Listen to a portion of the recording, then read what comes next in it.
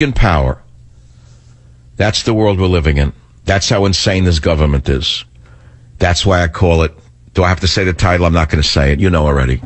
You know the title. I'm not even going to repeat it. Why do I have to tell you? This is your idea of a rational government? These are psychotic university lunatics who couldn't even get a job teaching. The last refuge of the liberal, by the way, is the government. The last refuge of the incompetent liberal is not patriotism. It's in Obama's administration. These people are not even employable in universities. That's how stupid they are.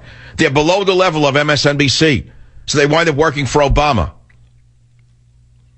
B.O.B., Mark, go ahead. You're on the Savage Nation. Jacksonville's calling. What's on your mind? Hey, Mike, I wanted to tell you, I went to Books A Million yesterday, and on the front aisles, there was Glenn Beck, Rush Limbaugh, and Everybody But Yours. So I asked the clerk, where is Government Zero by Michael Savage? And he walked me to the back of the store and handed me a copy, and I looked at him and I said, why isn't this in the front of the store with the Glenn Beck and the Rush Limbaugh books? And he looked at me and said, well, we have the best sellers in the back, too. Yeah, well, look, let me explain something. I wear it as a badge of honor. I am the most feared member of the... Glenn Beck is a clown.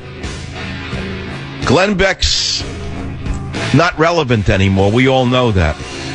The only threat to this liberal juggernaut is Michael Savage. So wear it with pride, folks. When you find Government Zero buried in the back of the store, understand they're burying it for a reason. Join the Savage Nation. Call now, 855-400-SAVAGE, 855-400-7287. Well, that was his goal. He hated the country that made him president, since he hates himself so much. It's a peculiar twist of narcissism, which I've studied recently. You may think that narcissists are in love with themselves, but they actually hate themselves. They fear that they're worthless. And so what they do is they have an inverted sense of self-worth.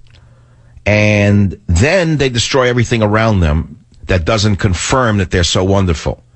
That's why he hates America. It's a reflection of his own insecurities. You know, I don't know whether we survive this guy. We got so much time left. But, you know, you don't want to hear it. He's a wonderful man with such a nice family. By the way, speaking of the president's family, something occurred to me last night in bed. Sometimes I think at dawn more clearly than ever. I know that from when I was younger, writers would write that they get their clearest thoughts upon awakening when you're in that semi-dream state.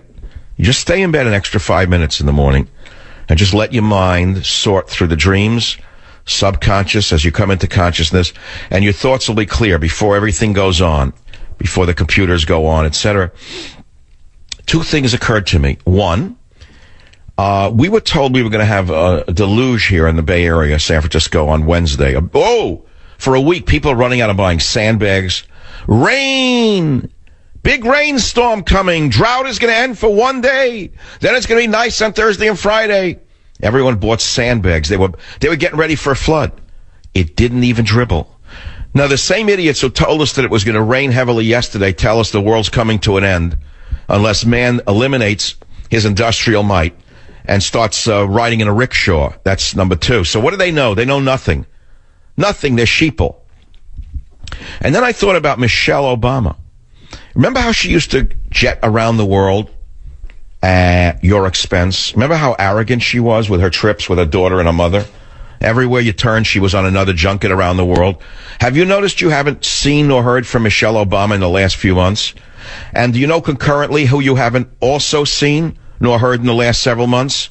None other than the inimitable, wonderful Nobel Prize-winning climatologist Al Sharpton.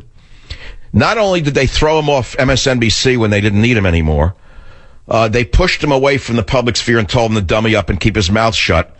They've disappeared Michelle Obama and him. Why? Because it's bad for the Democrats to be seen in those lights. It's that simple. That's what I say. I'm just observing. That's all. I'm just observing. That's all. Just saying. Just saying. 855-400-7282 is phone number. That's not a revelation. I'm not looking for a Nobel Prize or a Pulitzer. I don't need that. No need it at all. What would you like to talk about? I could ask you to give me the clown store. Play the clown music again. I'm running out of interest in all of these news stories. My mind's somewhere else. Okay, turn it off. I don't even like the clown music. Play some Beethoven. Let's see if classical music lifts my brain up. I think I'm burned out from the book. I think the strain is too much for me to talk about it anymore. No, I'm just thinking out loud, just saying. Just saying. This is one of the great strains in the history of a man's life, is to think of a book, write a book, edit a book, have the book published, and then get on the radio and talk about the book and do television for the book. It's very hard to do. And I don't think I want to do it anymore. I really don't think I want to do it anymore. I think the rest is up to you. If you want the message of Government Zero to get out there, of no borders, no language, no culture, it's interesting. As I said to you, I went on Larry King this morning. Yeah, I think his show is small on RT, but the guy is amazing. He's in it. He asked me my age, and I told him, he said, I've got 8 years on you. The guy's in such shape. Must be the garlic. I don't know. Or all the wives, something. Maybe the garlic and the wives together is the secret to longevity. But nevertheless, he is a lifetime liberal. Brooklyn Jewish guy. We know he's a liberal all the way back. But not nasty in his questions. Just intelligent and probing. And it was amazing. He says, all right, Michael Samet, you wrote Government Zero. No borders, no language, no culture. What do you mean by that? I said, well, Larry, I had to explain that every nation is defined by its borders, and that look what's happening in Europe as a result of the idiots who wanted an open borders policy. Even they're cracking down. So what do you expect to do? What do you want to be done? I said, put the military on the border with Mexico. So he didn't follow up with attacking me and spritzing me. He's not Bernie Sanders. He didn't give me a juicy spritz through the screen. The next question was about language. What do you mean language? There's so many different kind of people here. What are you afraid of? He said, you afraid of the language Spanish? I said, no, I speak Spanish. I studied it for 7 years. He said, well, when you were a kid, didn't they speak many languages? I said, yeah, but they all spoke English. The official language was English in all government publications. You couldn't vote if you couldn't read English, Larry. I said in San Francisco they have the ballot in, 8, 10 languages, so they get illegal aliens to elect these corrupt cronies. Dianne Feinstein, Nancy Pelosi, Barbara Boxer, Governor Brown. How do you think they get elected? They don't care about the taxpayer. They care about the illegal alien keeping them in their corrupt power structure. I said it nicely, but that's what's going on. I said, yeah, English only, Larry. He said, well, what are you afraid of? You afraid of Spanish? I said, no, I like the language. So he says, well, this is going to be the biggest population in California soon. Shouldn't you learn Spanish? And shouldn't we speak Spanish? I said, no, they should learn English. When in Rome, do as the Romans do. You don't go to Rome and tell the Romans in those days to learn Hungarian or whatever. There was no Hungary at the time. You can tell them to learn French, for example, or German. No, you told those who are coming to Rome for the benefits of Rome to learn Italian. You're coming to my country because you love the welfare and you love the clean air and you love the police and you love the safety. Learn the language. Don't tell me to speak your tongue. I read literature in Spanish. I studied it for 7 years. I never liked it particularly. I don't get along with the Spanish language. It's a tough language for me. I like French better. Just a personal thing. I like French literature better. I mean, how many times can you read Cervantes or with the windmill job? Aside from that, it's all communist literature. They teach you in Spanish anyway. But anyway, let's put that aside. Okay, then he says culture. What's culture, Savage? What do you mean by culture? What do you mean there's no culture in America? I had to explain to him the Bill of Rights, freedom of speech, going back to English common law, Magna Carta. I said, Larry, we have very little free speech left in this country. Take a look at what goes on college campuses today. A Christian can't pray. They can't talk about conservative things without being attacked by the goons, the left-wing insecure rats, the goons. They've eliminated free speech on the college campuses, Larry.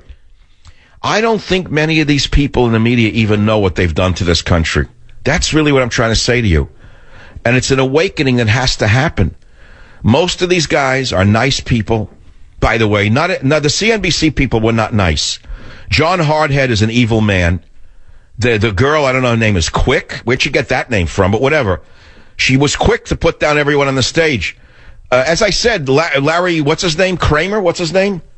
The guy, Kramer, Jeff Kramer, what's his name? Jim Kramer. I don't know, maybe it was Mickey Rooney's old stash. He ingested something before the show.